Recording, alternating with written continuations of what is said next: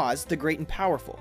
Released only a few years ago, it contains more than 1,500 special effects, including green screen, CG characters, and 3D elements.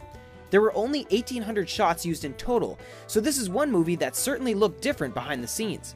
The special effects team also used blue screen layered with live-action photography for some of their sequences, which worked together to make you believe that what's happening on screen was actually what happened during filming.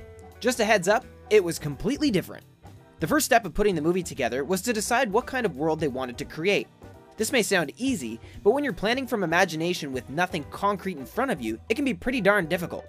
Luckily, it all came together with time. For example, much of the Emerald City was filmed over the course of 7 months by using sound stages in Michigan.